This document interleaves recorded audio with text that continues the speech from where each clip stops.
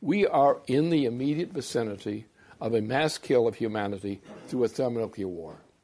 And just take an estimate of the number and capability of the thermonuclear weapons on the U.S. submarine fleet in the Pacific. Because that's exactly where the attack on Russia and China is going to come from. It's going to come across the Pacific. It's going to come against China and Russia and some other countries around there. That's the target. And it's going to be a preemptive target with the idea that with the first launching of these bombs, nobody's going to be left alive in that vicinity. That's the reality of politics now. We have been living under a financial empire based in London. The ideological commitment of that empire has been for centuries the depopulation of the human race. And up until recently, the time span for achieving such an evil was not as urgent as it is now for that empire. That is, until the financial collapse erupted in the transatlantic economies, creating a crisis in the empire itself, threatening its very existence, vastly shortening the timetable for a mass kill of the human race. The buildup and potential detonation of a thermonuclear world war is now moving more rapid than anything that could be voted on in November.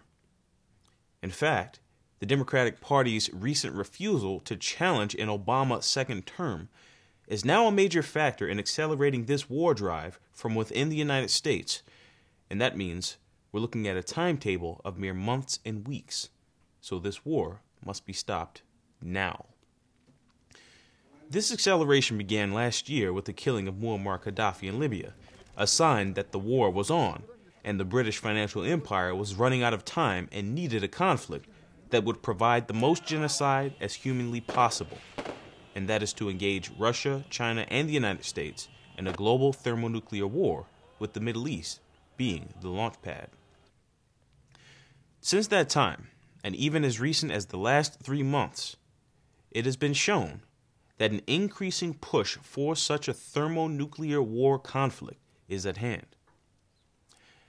As of this week, the U.S. Navy has approximately 14 Ohio-class submarines in service, 8 assigned to the Pacific Fleet and based in Bangor, Washington, and 6 assigned to the Atlantic Fleet based in Kings Bay, Georgia. Now, look at the power of the missiles that are being carried by these submarines. Just as a comparison, the bomb that was dropped on Hiroshima only had a yield of 13 kilotons. The W-76 nuclear warheads aboard these submarines are 100 kiloton warheads. There are 6 to 8 of these 100 kiloton nuclear warheads on each Trident missile on these submarines, and the Ohio-class submarines are each armed with 24 Trident missiles.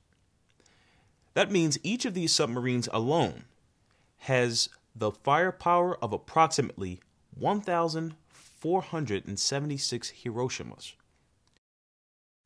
And we have 8 of these submarines stationed in the Pacific region right now. The 4 Royal Naval Vanguard-class ballistic missile submarines home-based in Scotland are also armed with Trident missiles, though they carry British warheads rather than U.S.-supplied warheads. It has been reported that the U.S. Navy maintains 4 ballistic missile submarines on patrol at all times, 2 in the Atlantic and 2 in the Pacific.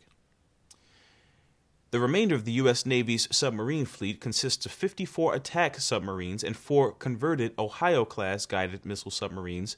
Their mission includes special forces and intelligence gathering operations, divided roughly evenly between the Atlantic and Pacific fleets. So, with this picture, we're not talking about a small conflict between nations. We're talking about the annihilation of the better part of the human race. Now, even with such an insane prospect clearly underway, the build-up to that insanity continues. Recently, 2 ships of the United States Navy, the nuclear submarine USS Annapolis and the destroyer USS Momsen, have passed through the Suez Canal into the Red Sea to reinforce the U.S. naval forces already present in the region. Although their destination is confidential, they are now getting dangerously close to the Persian Gulf. Currently, the United States has 2 aircraft carrier groups in the region, headed by USS Abraham Lincoln and USS Carl Vinson. It is expected that another aircraft carrier, USS Enterprise, will join the strike force in March. Since the EU placed a new round of sanctions on Iran by putting an embargo on Iranian oil, Iran is once again threatening to use military force to close the Straits of Hormuz, and already moving 2 warships into the Red Sea. Meanwhile, a Kuwaiti maritime official said on Monday that the Gulf Cooperation Council group of Arab countries have contingency plans for coast guards and naval forces should there be an attempt by Iran to shut down the Straits of Hormuz. But that's not all. According to France's military intelligence service, Obama had decided to send 9,000 troops to Israel at the end of January or early February for a U.S.-Israeli exercise called Austere Challenge 12. Of course, British forces will participate. Anti-missile defense system Arrow will also be tested. According to the French intelligence service, U.S. forces are scheduled to remain in Israel till the end of 2012 and beyond. To be added are the huge U.S. weapon sales to Saudi Arabia, such as the 80 F-15 warplanes, which amount to $30 billion, the 96 anti-missile missiles to the Emirates, and the 210 Patriot missiles to Kuwait. But apparently the U.S. buildup in the Gulf is making the British quite happy. On January the 24th, UK Defense Secretary Philip Hammond declared that the passage of the U.S. aircraft carrier USS Abraham Lincoln into the Persian Gulf on January the 22nd, escorted by British and French warships, had sent a clear signal about the resolve of the international community to defend the right of free passage through international waters. And he added that the UK is prepared to send further assets into the region as well. Not only is the destroyer HMS Daring, which departed Portsmouth in the first week of January, more than halfway to the Gulf, but another British warship, the HMS Westminster, departed Portsmouth on January the 21st for a 7-month deployment east of Suez. Hammond added that we also maintain mine countermeasures vessels in the Gulf, which are an important part of the overall Allied presence there, and of course the UK has a contingent capability to reinforce that presence should at any time it be considered necessary to do so. The Ministry of Defense told the Associated Press that the Royal Navy also maintains 4 anti-mine vessels, 2 other frigates, 3 support ships, a survey vessel, and 1 hunter-killer nuclear submarine in the region.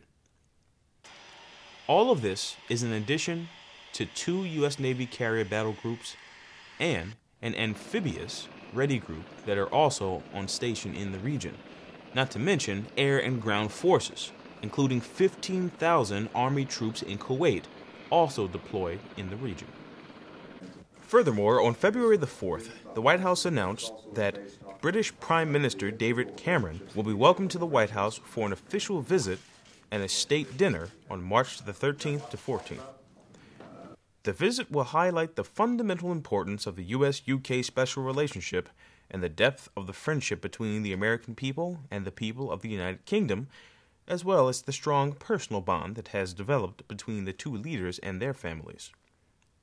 This was said by White House spokesman Jay Carney, who added that the Obama and Cameron meeting will have in discussion the upcoming NATO and G8 summits, as well as the broad array of global issues on which the United States and the United Kingdom cooperate closely in order to advance our common values and shared interests, including Afghanistan, the Middle East, Iran, human rights, and global economic stability and growth. What was not announced is whether the Cameron-Obama meeting will be accompanied by a meeting of the U.S.-UK Joint Strategy Board, which was created during Obama's last visit to the UK in May, and which is supposed to meet on a quarterly basis on military and other affairs.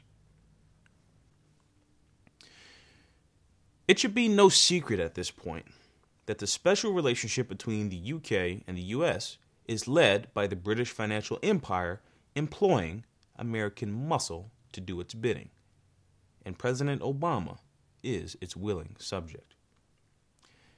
The British, you could say, made the car that the United States is driving in. This brief picture of the build-up for World War Now should be considered a wake-up call to both the American citizenry and the American government, especially with the recent act of cowardice shown by the two major parties in the United States, that what we face is not some replay of the Iraq War, or not even some minor confrontation with Iran or Syria. This is a desperate last-ditch effort on behalf of the British Empire to eliminate the majority of the world's population through global thermonuclear war. And we don't have much time to stop it. But to stop it means removing Barack Obama from office immediately before he pushes that big red button and launches thermonuclear war.